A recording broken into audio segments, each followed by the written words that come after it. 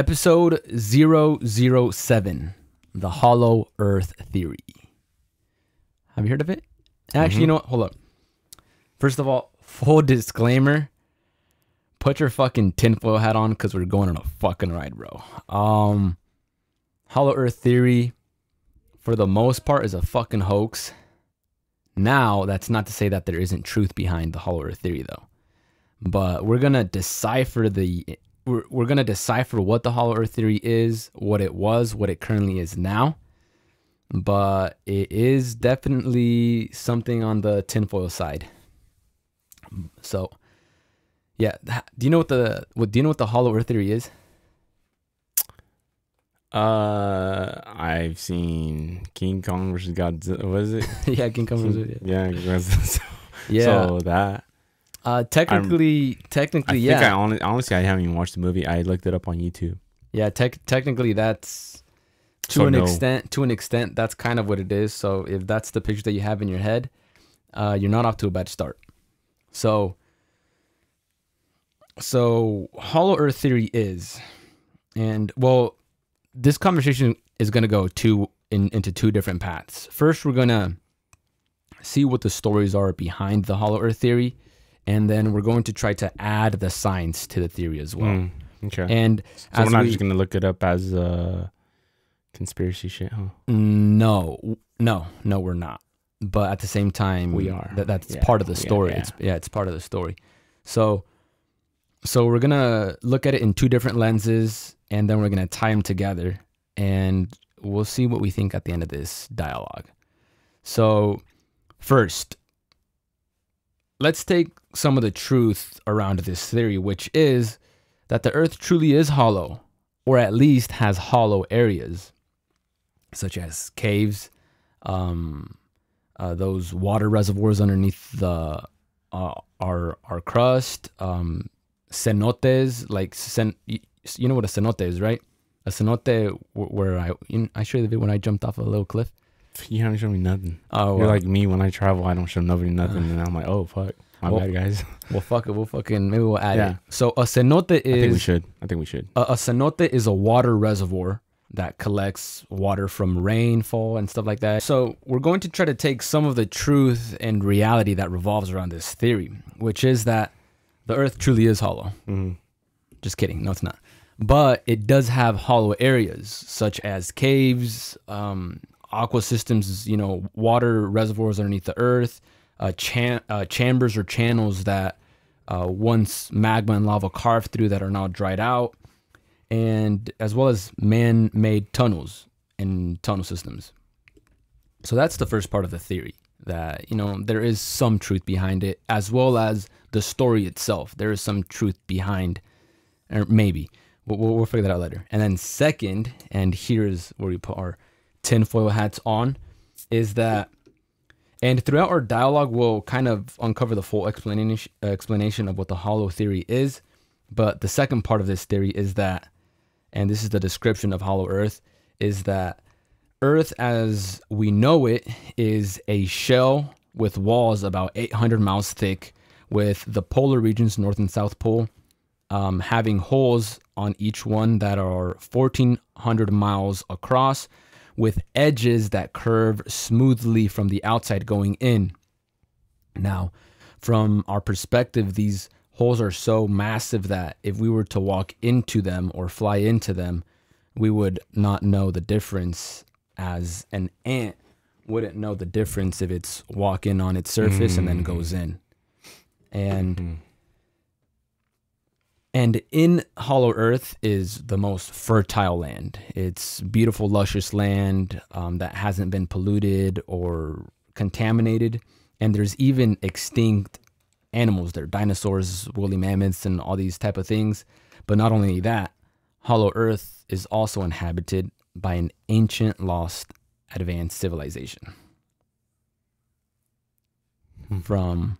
So yeah, put your fucking tinfoil hats, because it's a bunch of crazy stories. But again, I personally do believe that there might be some truth behind all of these things.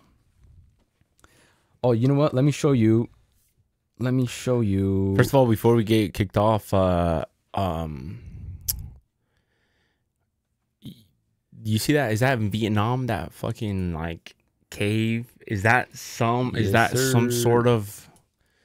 Is that some sort of? I'll send you a video so we can. Or Dude, I got a picture of it, buddy. Oh, do you? Okay, perfect. Okay. And then we will talk about that cave. Okay, and then a little bit. And then also, are you talking about like some ancient? Have you seen what's his name? It's a commander that went to Antarctica or something. Is that Admiral Byrd? Admiral Byrd. Yeah. Is that gonna come up? A little bit as well. Okay. So, in our dialogue, I want to, for the most part, understand what the Hollow Earth theory is. But I'm telling you, this theory has been contaminated by a bunch of fringe theories. It's been contaminated by so much things that to talk about it is like what the fuck are we even? It's kind of like talking about aliens back in the early 2000s, maybe 1990s type of thing. But this is worse. This is worse. This is worse. But again, it's not to say that. I mean, you know what? Maybe I'm coming at it from a place of ignorance. Maybe I just don't know. Maybe I just haven't seen. Maybe I'm coming at a place from ignorance. But you know, I need evidence. I need evidence, to be honest with you. But this is what these guys think that the Hollow Earth is, and that's what I explained to you. The parameters. So this is 800 miles thick. These holes are 1,500 or 1,400 miles wide, and it's like this. Now, why can't we see it from NASA? Is because there's clouds covering the holes. And why can't we fly over them? Because I'm not sure if you know, but it's restricted airspace flying over Antarctica, and it's I can't remember how much countries are part of the Antarctica Treaty. Yeah, and then you can't fly over the poles, so that's why we can't visit, see, or go to them. You know, this might be a conspiracy, but do you know? I've kind of dove into it, and you know actually why? I'm not. So this guy popped up on Instagram Reels, and he actually lives and he works, and he kind of was. I like to like how we're talking about. I like to look at things, both sides of view, and this guy was debunking. Do you remember this guy talking about some that he had all the keys to Antarctica, I think on the Sean Ryan show? Yes. He debunked him. He was trying to debunk him, and he also debunked why like some Antarctica stuff like that you can actually visit. It's just super. if it's just you don't know what you're gonna go on. Super hard. Yeah, super hard, and you need different equipment. So he gives it a different aspect, and that's what I like, because sometimes you obviously need two sides on this. And he works there, and he's like, yeah, I have all the keys. Look, he's like, yeah, I have all the keys.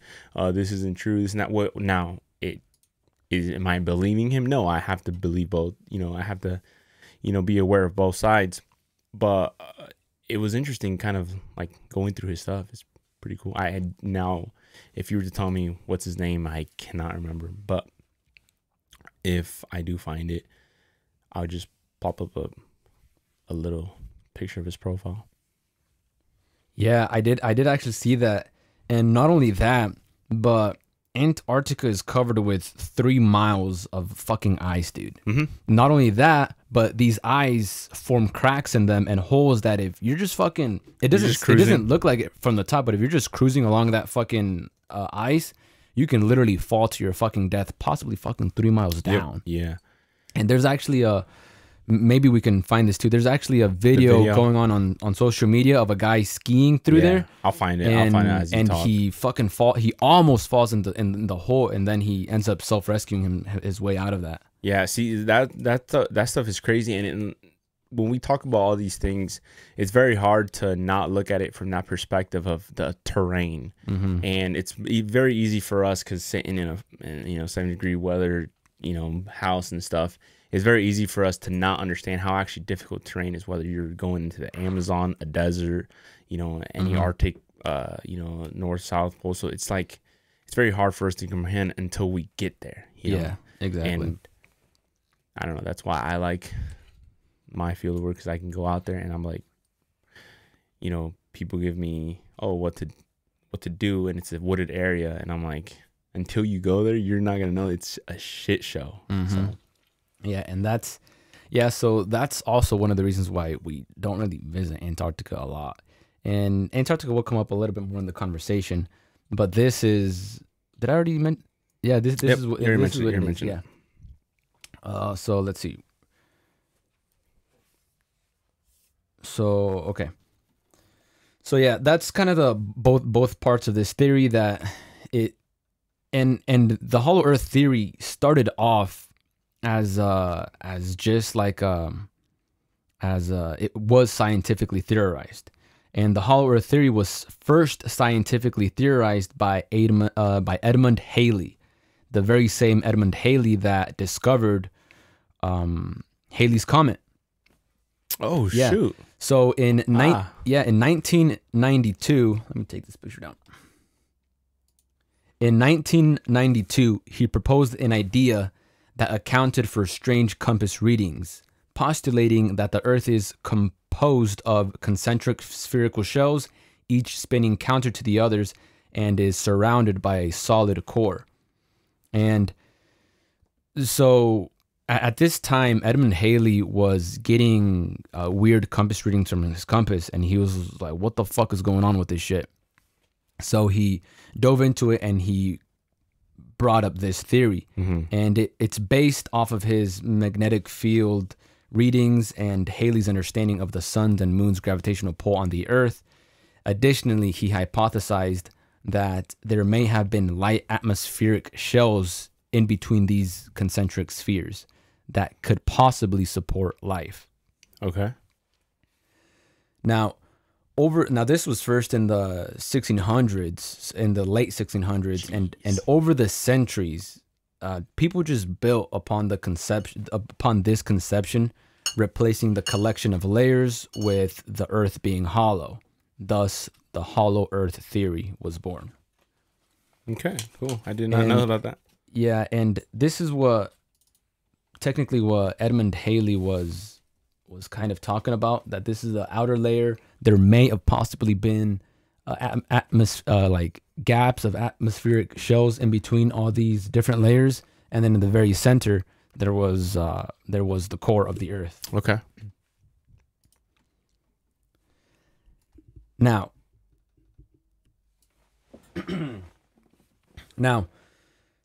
let me go through a mini timeline, and we're kind of going to go over kind of how things escalated to what it is now.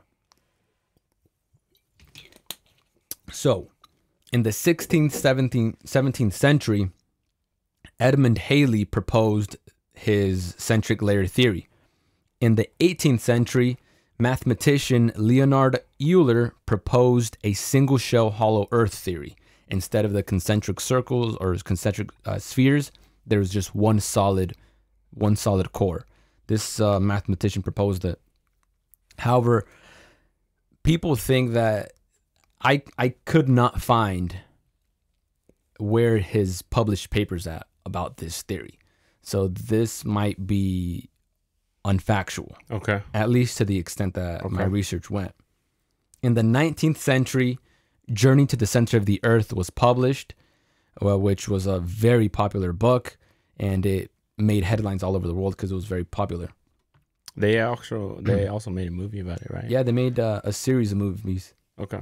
Now, the 20th century, there was a frenzy of information regarding skeletons with giant heads, UFOs entering mountains, and UFOs entering in and out of the ocean and stuff like that. There was a frenzy of stories just going on all over the place.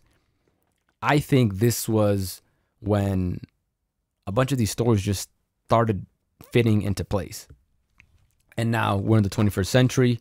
We have the internet, thus even more exponential of this hollow earth theory.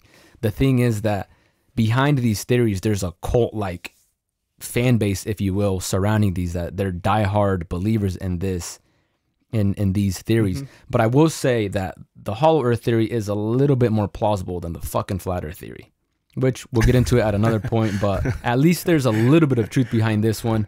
Flat earth theory, again, maybe I'm just ignorant, but it's a bunch of rubbish, mate. I mean, I'll be mad as fuck when I get on the Blue Origin for a passenger and I fucking see that shit fly. I'd be mad. I'd probably kill myself. That's the only time I will. No, Yeah, imagine we fucking aside, believe all this shit, and I then know, and then we next get thing to it we're like, and- oh, fuck me. So, yeah. So now, so we kind of seen where the hollow earth theory started. It started off as an actual scientific hypothesis, and now our tinfoil hats come on what the hollow earth theory kind of is now, or at least the mainstream version of what the hollow earth theory is. And the story goes that in ancient times there was two very advanced civilizations. One was Lemuria and the other Atlantis. And the Lemurian civilization was a very peaceful and prosperous civilization. And the Atlanteans at the time, also very advanced, wanted to rule the world. Thus, conflict and war ensued. Eventually, the war between these two powerhouses left the world inhabitable. And thus, the survivors of the war fled to the hollow earth, and vowing to never again pursue power and world domination. These survivors, these remnant civilizations, called this new land Agartha. And the side note, we could make just episodes on stories revolving the hollow earth theory, such as there's that much. There's so much stories that cluttered this theory. Now, as time heals all wounds, the surface once again was able to birth life, and the world and history as we know it would come to be.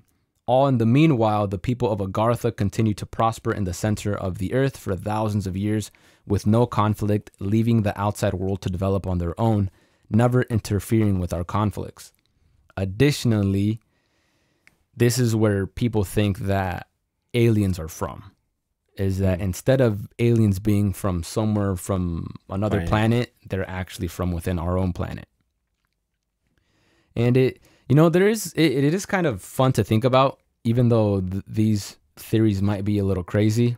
But as we know it, out of our observable universe, and I know we're looking at old information, but as we know it, life as we know it, we don't know that life exists. How could we know that life will evolve similarly, or at least humanoids, to what it evolved here? You get me? Yeah. Now, do you know have you ever heard about the Lemurian civilization? I have not heard of none of this that you're talking about. Which, by the way, does this have a timeline? Or does this, not timeline, but does this have like a time day or something? Or it's just... This is the thing with this story, and why I think it's a bunch of rubbish. Because Atlantis, we know, was a global... Okay, so now the story of Atlantis will get its own podcast episode, but the story of Atlantis is most likely factual, and it would have been an advanced civilization that was thriving before the what's it called, the Younger Dryas. It was a civilization that was thriving before the Younger Dryas. The Younger Dryas fucking made the impact, and it flooded everything. Thus, Atlantis, which was on a sea, it ended up flooding. Mm-hmm. Now, there's different stories. Some stories is that this happened long ago, hundreds of thousands of years ago, and this event is it was the first event that caused the dinosaurs to go extinct because of all the nuclear war. But then Atlantis itself we don't think it went away until after the Younger Dryas. So that around the 13,000 year mark. Yeah. And of course we know about the story of Atlantis because of Plato, which is uncle or a relative went to Egypt and learned about them with the Egyptian priests. So a timeline is kind of a waste of time, to be honest with you, because this is more of a story. Again, I personally think what the hollow earth theory is now is a bunch of rubbish. but maybe I'm just stupid, which I am.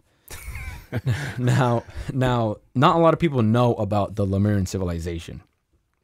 And Lemuria existed, Lemuria is hypothesized as a now sunken lost continent. And the existence of it could actually very well be a reality because of a zoologist by the name of Philip Sclater.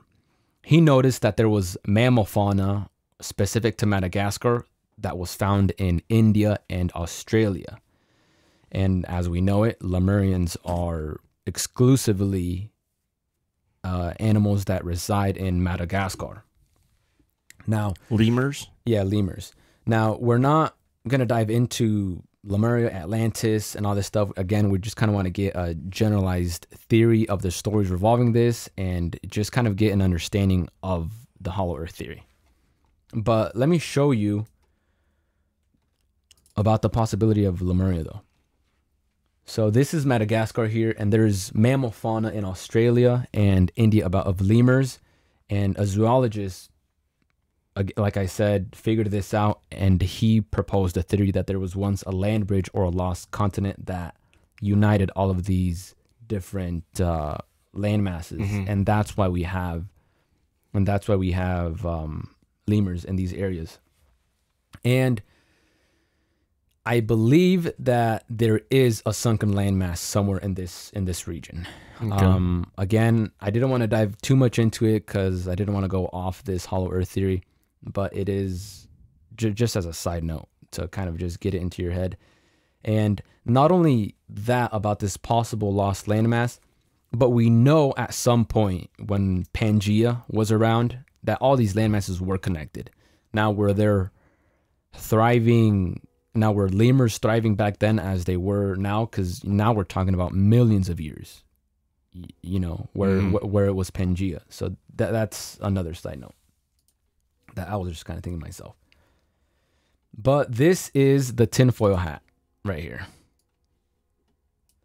This is what they believe the Hollow Earth is, which is, again, the sphere outside. Inside is Agartha, and the clouds cover these holes, and we're not able to go into Antarctica. And in here lives the survivors of Atlantis and Lemuria. Bunch of rubbish.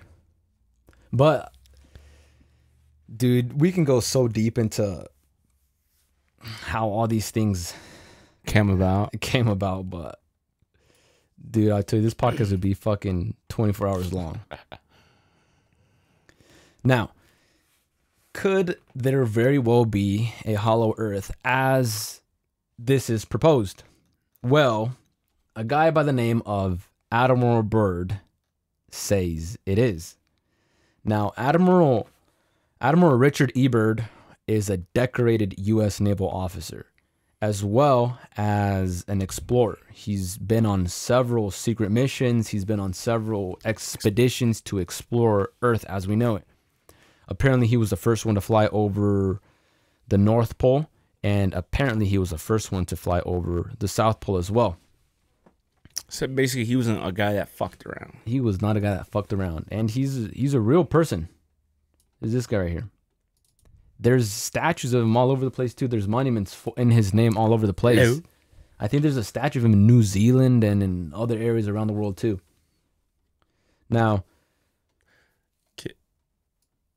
go ahead. Are you gonna bring up his diary? Man, shut the fuck up. That's where we're going, bro. Yes, we are. So,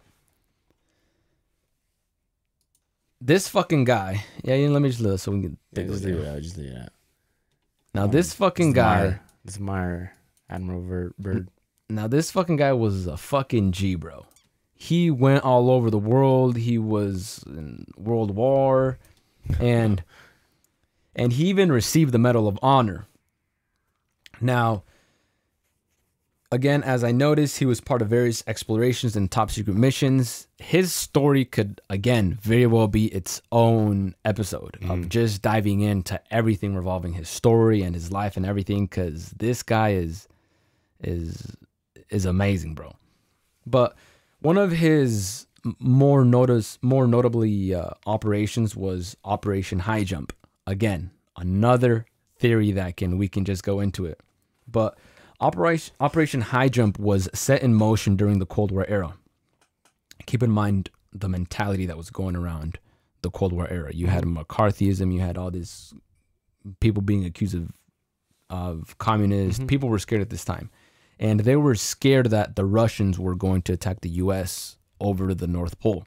So they set out on a secret mission to train in cold climates. So they went to Antarctica to, again, exercise, set missions, train in cold climates away from where Russia could possibly see them.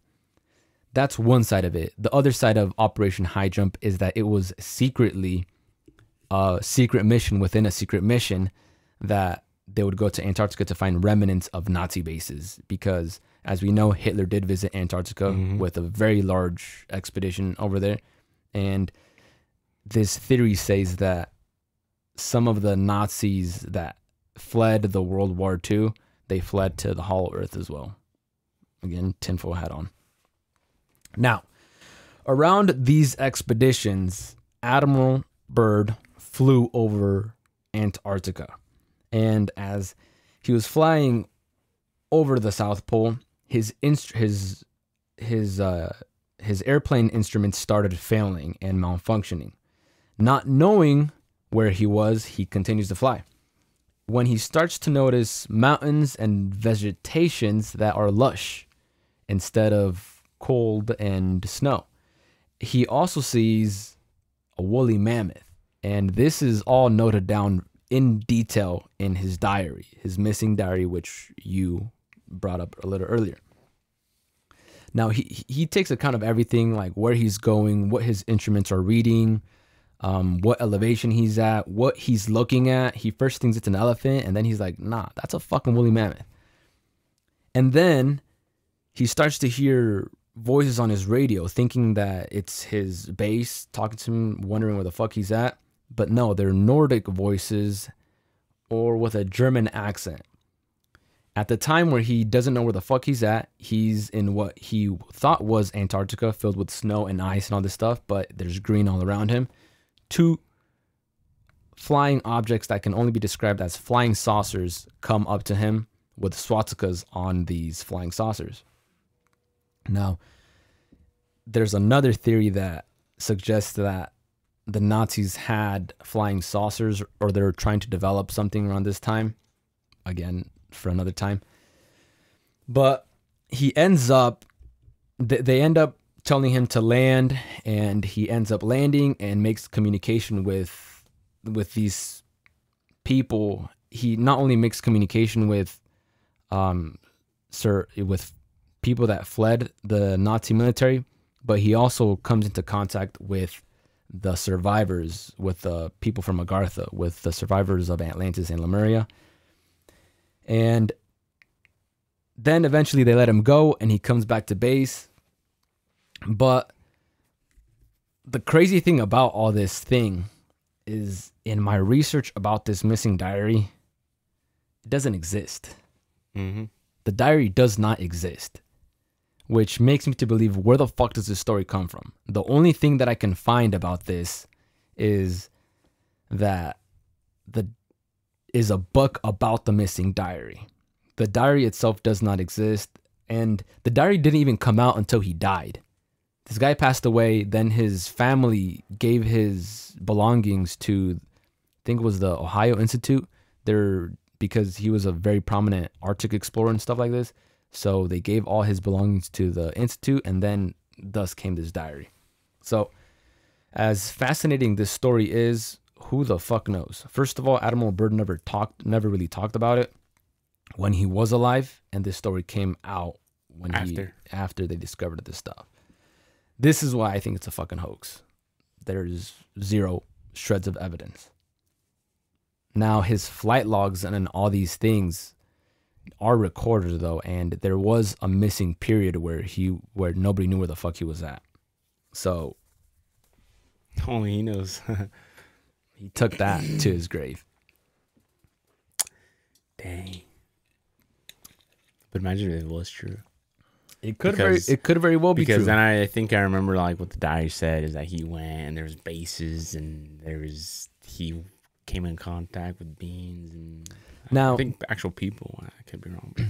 Now the actual beings that are believed to live in Hollow Earth, they have a name. These beings are called Pleiadians. Pleiadians very much look like an Aryan race. If you remember, Hitler was fascinated with by looking a specific way, white skin, blonde hair, blue eyes, and he made an entire religion based off of this belief that these are the superior people, and these people are believed to actually exist by this community. They look something like this, but they're very good-looking people, male, females, with blonde hair, very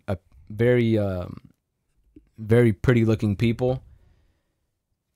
Dude, these Pleiadians are gonna have their own episode because they might be real. Not only might they be real, the CIA has files of people like this. Now, these people are very spiritual. They're enlightened beings. They're very peaceful. Again, these are the remnants of a lost ancient civilization. And the CIA does have files regarding these people. My fucking guy from the Danny Jones podcast, Concrete Podcast, he brought on a guest that communicates to these people, and it can sound like a fucking hoax, but he made a pretty good case about it. That they were visiting him and they tell him about the same message that we hear about. We need peace. We can't go into another war, another world war. The same peaceful message.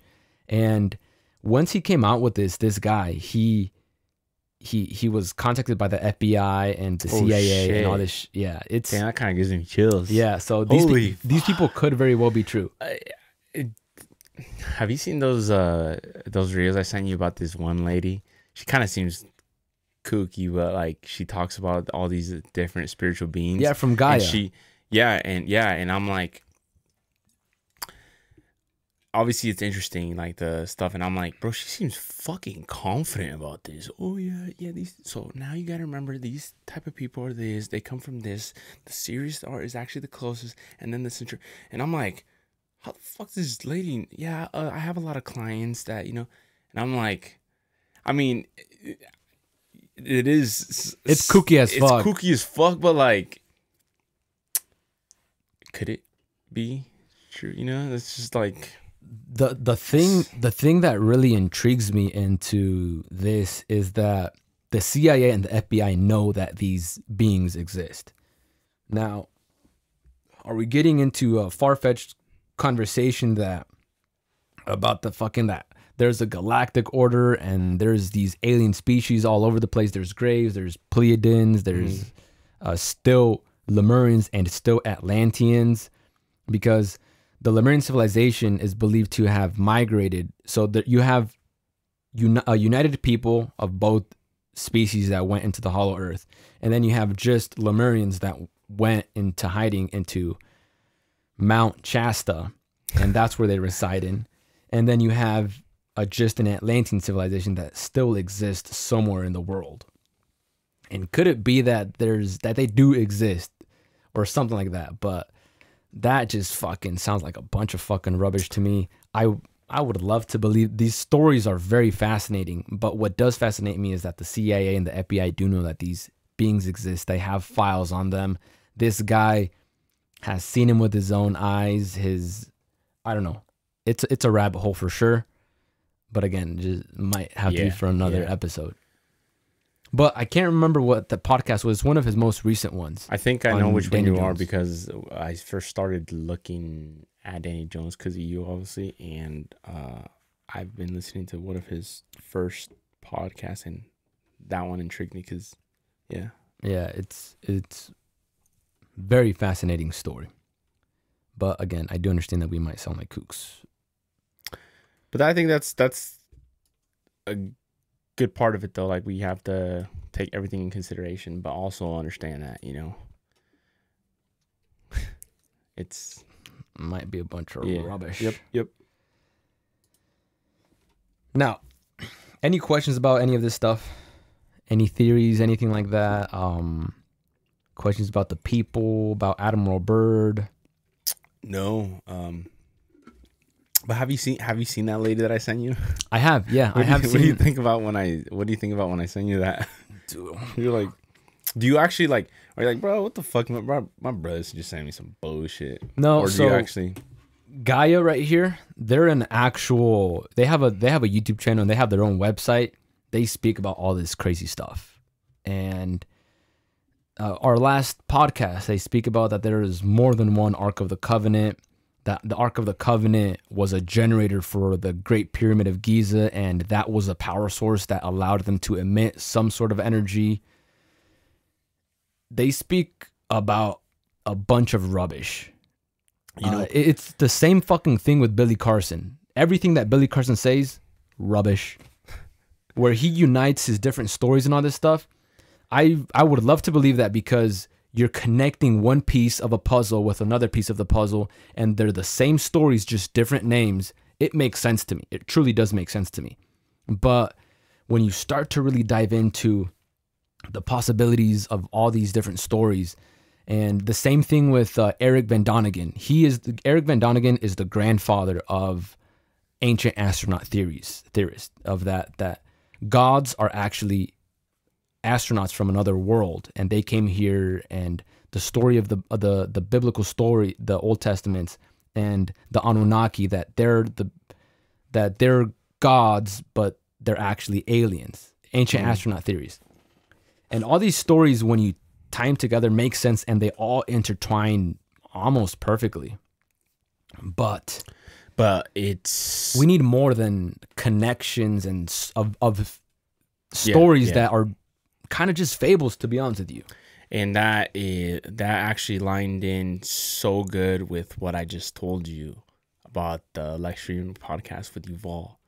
Yuval's like, what drives us, what connects us, what keeps us is just stories, fiction. He says fiction. It's just stories. That's why we start wars. That's why we do this. That's why we do that. That's why it drives to this. It's literally just fiction. And I didn't understand it until you kind of get, deep. What happens to that is true. What happens to that? What happens? Well, it's just fiction, So it literally lines up to just the podcast that I listen to, and that good historian and philosopher. It really does. Now, I'm not to say that they're wrong, because again, maybe they're real. It's Billy Carson sounds very convincing when he talks about that. Eric Van Donigen, they both have books relating to their hypothesis or to their theories, which they have very good books. But again, as much as I would love to believe in these stories, I'm gonna need a little bit of evidence. How about backing that up? How about Zachariah Sitchin too?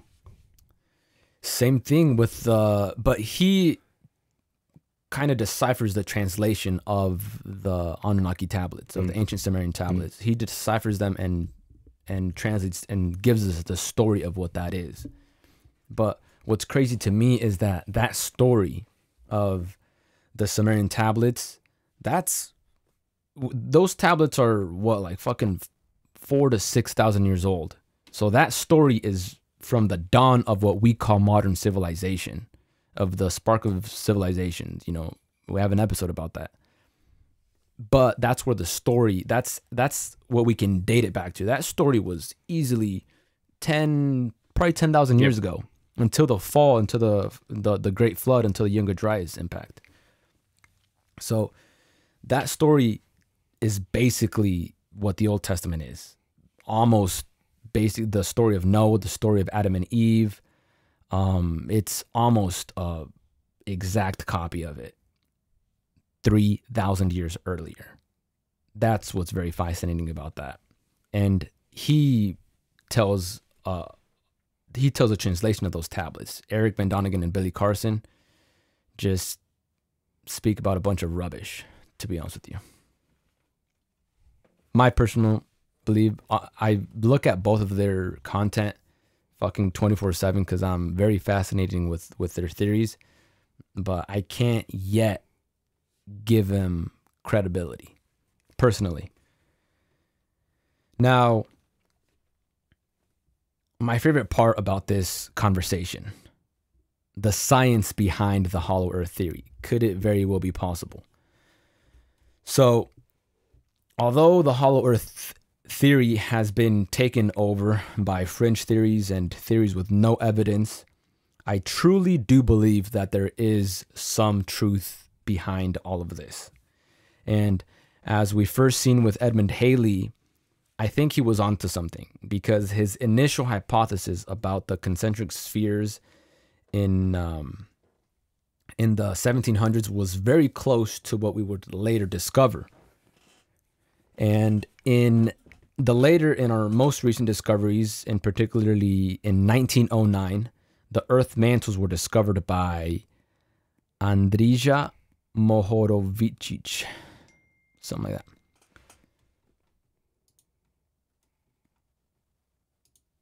that. And she was a seismologist that was studying how seismic waves travel faster in certain areas than in others through the Earth's crust. And seismology was invented in the 1880s. So she discovered that Earth has mantles. In 1929, a large earthquake occurred near New Zealand, as a Danish seismologist, Inge Lehmann, studied the shock waves. She ended up detecting Earth's cores. Thus, she discovered Earth's core. So now we have Earth's mantles, different layers, and Earth's core's discovery. And in the 1980s, we discovered 2 continent-sized blobs of unusual material, one beneath the African continent, the other beneath the Pacific Oceans. Right in the spot. 2 enormous blobs of unknown material. I'll show you this picture, but let me get to this first. And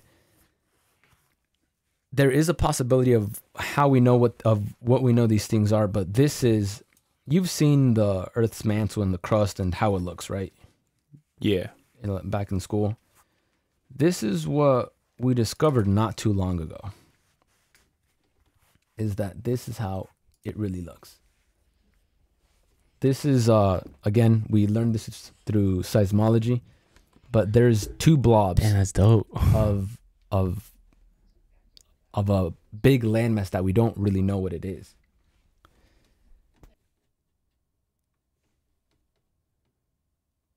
Now,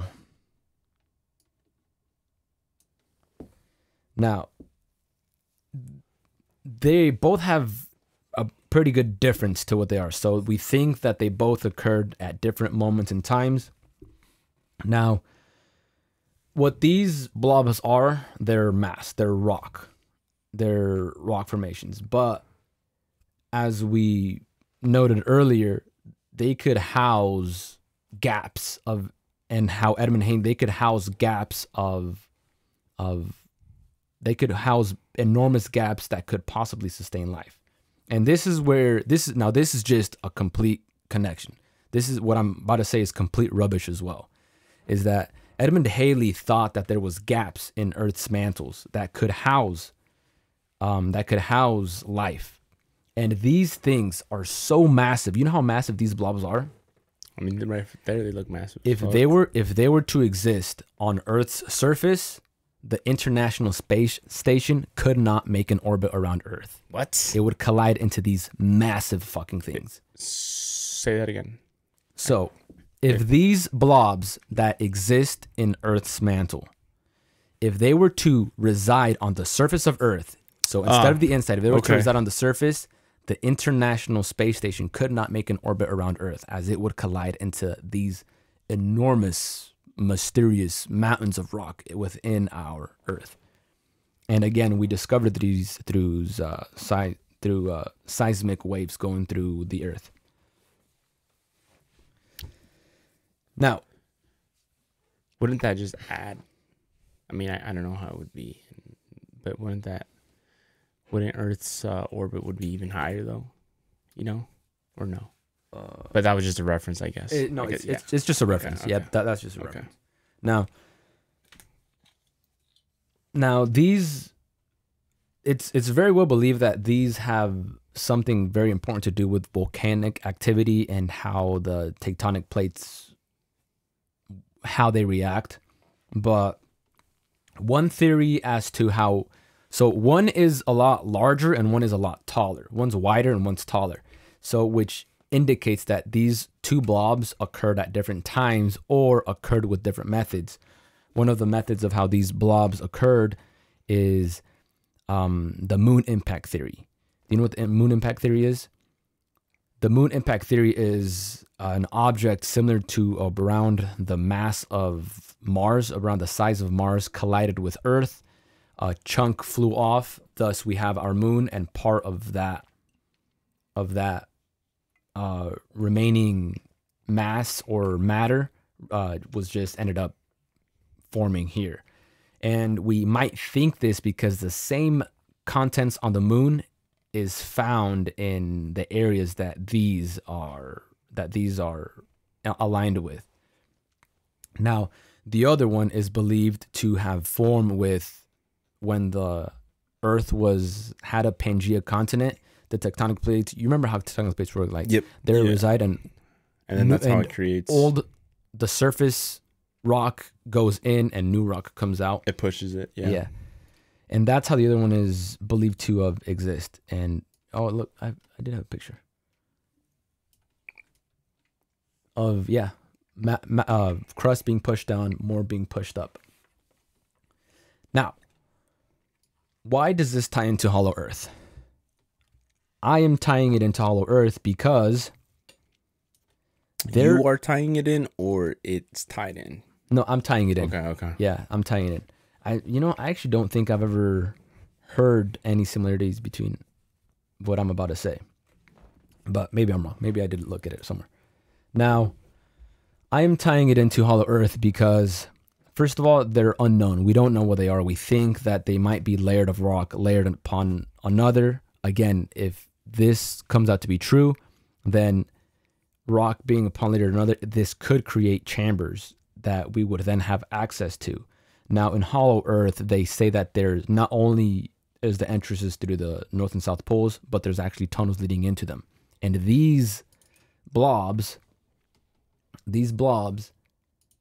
have patterns reaching all the way to the surface of the Earth. So they're called LOSVPs. It means something, but I forgot what it means. And it has branches and cusp leading all the way to the surface. Now, could this very well be just volcanic activity? Like through these chambers, it pushes manta all the way to the surface? I don't know. Again, what I'm saying is just complete rubbish. Or tying it to Hollow Earth is complete rubbish. But I'm just trying to add some of the science to all these fucking fringe theories. Which, by the way, I just looked it up. LOSVPs are large, low shear velocity provinces. Mm-hmm. Yeah, provinces, areas of rock, of mass. This is what... That's dope. Yeah, this is what it looks like through seismic graphing and whatnot. Mm-hmm. Things that I'm too dumb to explain. But you know how... It's kind of just like a LiDAR scan, like a 3D scan where you can... Yeah, it's kind of common sense. Mm-hmm. You have a point where you throw seismic waves, kind of like echolocation. You throw the wave and you're able to detect it, something like this. And again, this is how we know the Earth is not hollow. Or at least to what the tinfoil theory thinks. We know it's not hollow. We have technology that we fucking developed in the fucking 1880s, that 1980s, sorry. That, so I don't know. Again, maybe I'm just dumb.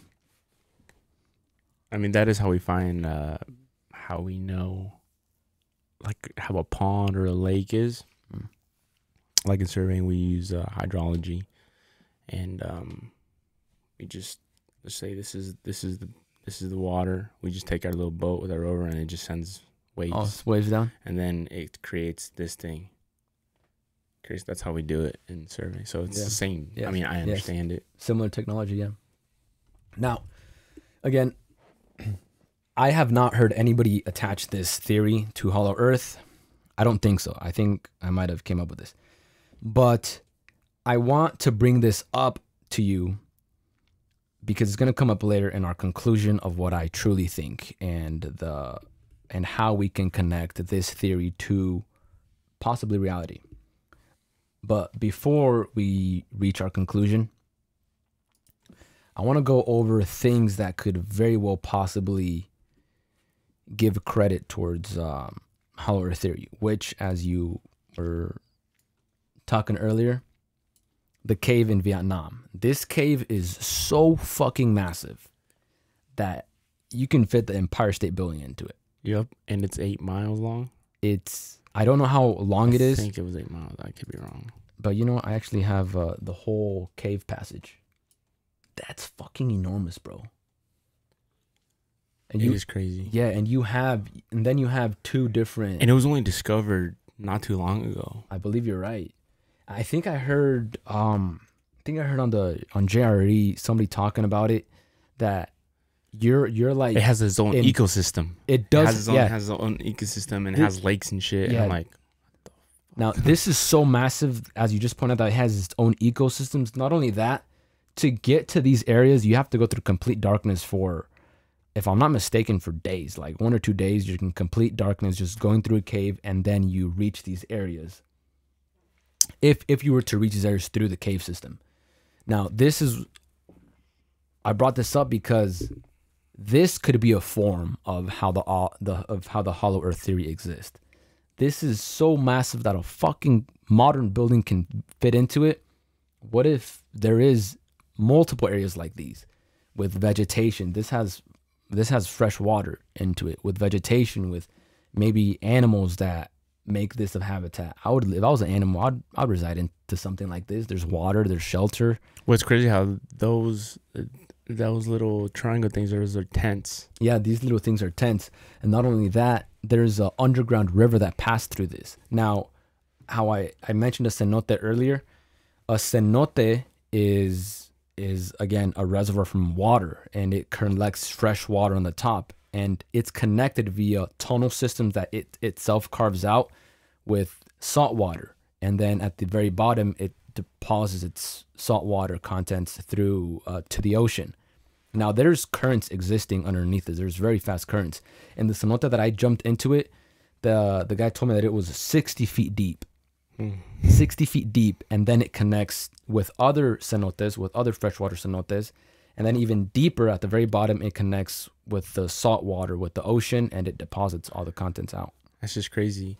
I've also heard stories where like they go scuba diving into like lower, and then they go into like a cave type, and then they go even super weird to understand. Yeah, at least for me. Yeah, you can go. Yeah. There's water underwater. There's cave diving. Yeah, there's cave scuba diving. But this is kind of how I explained to you. The cenote, you jump into it, all fresh water, and then it connects down here with salt water and exits to the ocean. But this place is called. Do you remember the name of this place? It's I don't know, but it's on one of my top of the list to go visit it. Let's fucking go, bro. Oh, it is called Hang Son Doong in Vietnam. Yeah, Hang Son Doong in Vietnam. That's what the cave system is called, bro. Look at this.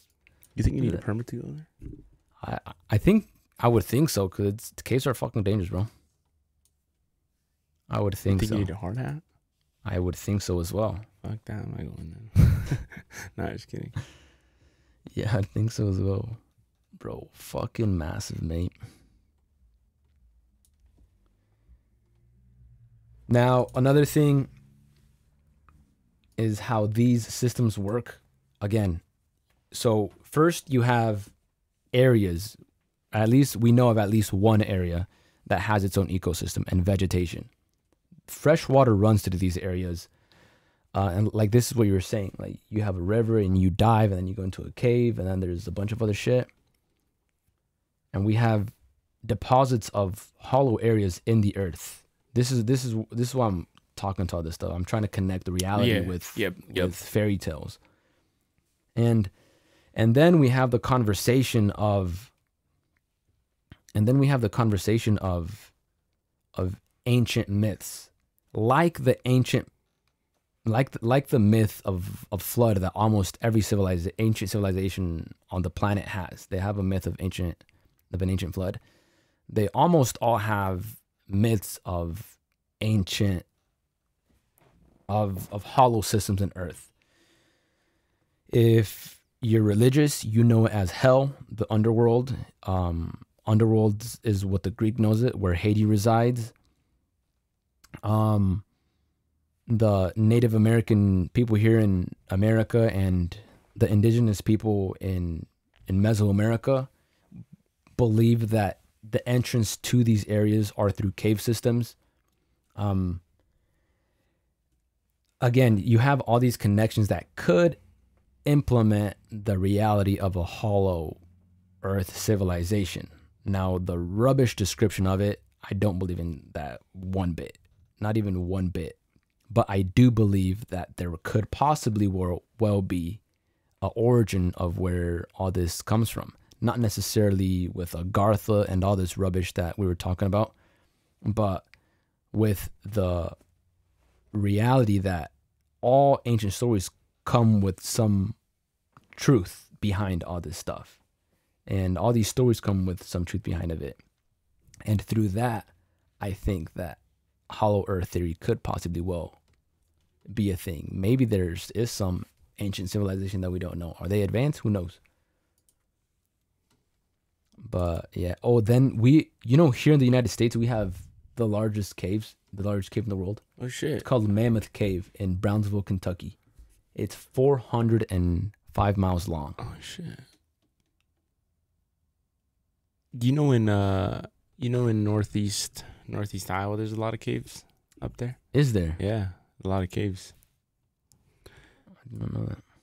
Yeah, I had a coworker that he even went for like his birthday just to. And then when I would go to Wisconsin and stuff, you just pass these signs that just say, "Oh, now the state cave or state park type of thing." Mm-hmm. It's pretty cool. Pretty dope. All right, now we got all this information. Now let's wrap it up and conclude with something. What do you think? Do you think the hollow earth could very well exist? Does it exist? What's your personal opinion about all this stuff? I think that like you said, I think there's some truth to it. I think there's some truth to something, because where does it arrive from? Where does it arise from? I know that, there's a lot of stories and movies made up or about this, and that's very creative, thinking, but it has to all rise from something. I like one of my favorite people, George Lucas. He comes up with in Indiana Jones, and where does that come from? It comes from actually kind of stories that could be true or could have been true or are true. Star Wars back in the day were just kind of made up shit, but now it's like we can almost that could happen somehow. The hollow earth, I don't know, I seem to be on the edge of more believing it when I look into the actual, into what we have and what we found out. you know, maybe there's like a underground type of cave. But now, do I believe in there being like ancient civilizations and animals and all that stuff? I don't know. I don't believe in that, just because I don't know. I just don't, you know. But it's also weird because I'm pretty sure you've seen those some type of orbs or UFOs that just go straight into the ocean too, though. So could that be a cave system too? You know, we also don't know what that is. All of this, I do think that there is a possibility for it. I'm not skeptical about it. I do think there's a possibility, and evidences or you know, show that it could be a possibility, and that's what I like. But you also gotta, you know, come back to reality and what we know and what's possible. Yeah. Yeah, I think I would kind of agree with you as well. I 100% I'm a skeptic of that there's a thick crust, just because technology already debunks that. Now, there's a bunch of people that have stories that I think are rubbish, that talk about it being a hollow earth, and some people even claim to visit it. Some people claim that they have a relative that's visited. So you have all these stories that I don't mean to offend them, but I think it's rubbish. You know, our seismic activities is pretty spot on technology to understand what we have in Earth's mantle. But I do believe that there could very well be habitable deposits in Earth's crust that can tie back to, or that can give this hollow earth theory a little bit of justice. Now, as we just seen, we have these blobs that have systems that reach all the way to the surface, and could it very well be that those are now able to be inhabited, or maybe that they are inhabited. We know that us as humans have had capabilities to dig very deep, livable systems. There's Graham Hancock talks about this underground civilization, and he thinks that there were an ancient civilization that it's very. Have you not seen this? No, I don't think so. Ground. Yeah, Darinkuyu. I think you do know this. Yeah, over in Darinkuyu, Graham Hancock talks about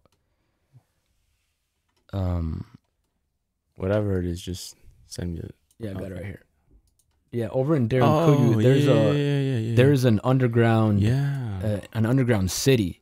Now, Graham Hancock is a little bit on the how the fuck did they construct this.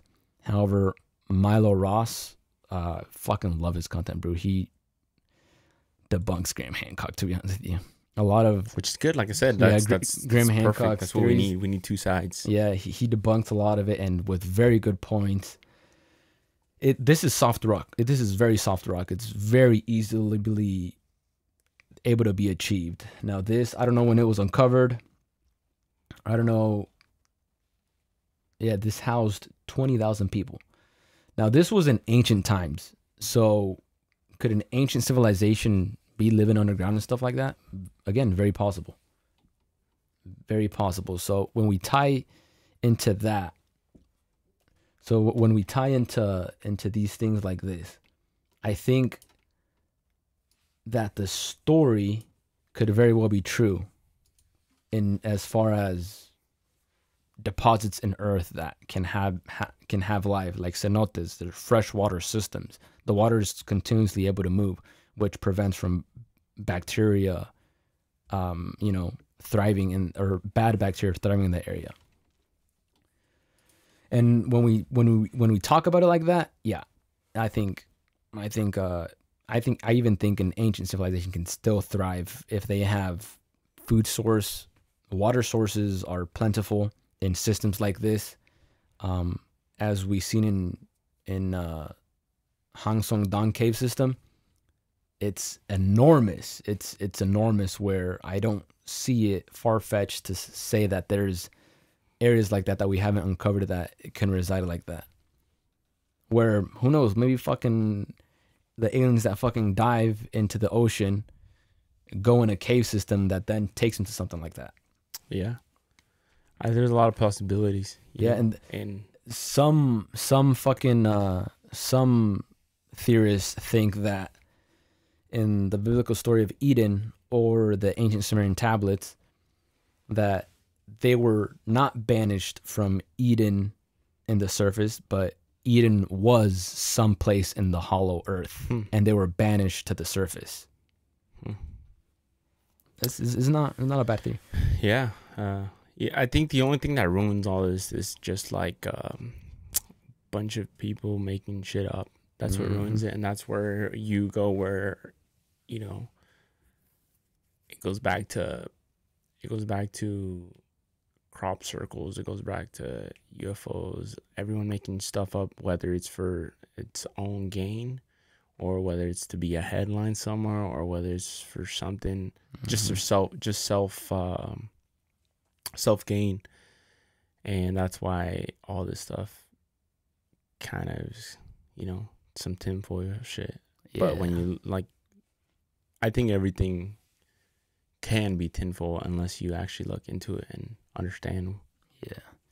Which is why I try to tie science as much as I can to this. For sure. Because in a topic that is fucking tinfoil area, I want to tie some truth to it, of a possibility of it truly existing. Who knows? Maybe in one of these blobs, it's all carved out by an ancient civilization with super advanced technology. Maybe the ancient civilization doesn't need food. We do know for a fact that some life forms on our planet don't need the sun to live, because that used to be a thing that all life needs sun. Well, no, we have life forms deep into our oceans where sunlight can't reach, that thrive off of the volcanic activity that and the minerals that it emits. They thrive off of that. Very well could be that more than one types of life forms evolved a different way on our planet. All interesting stuff. For sure. But that's all I got for today. It's a good one. I like this one. Yeah, it's very interesting. Good one's very interesting. I'm telling you, there's so much great stories revolving this. Maybe we can have a podcast about just storytelling. Tell stories. That's probably on the X series. Oh, yeah. But that's all I got. IntellX episode 007, The Hollow Earth Theory. Until the next time. Thank you, guys. Thank you. Peace out.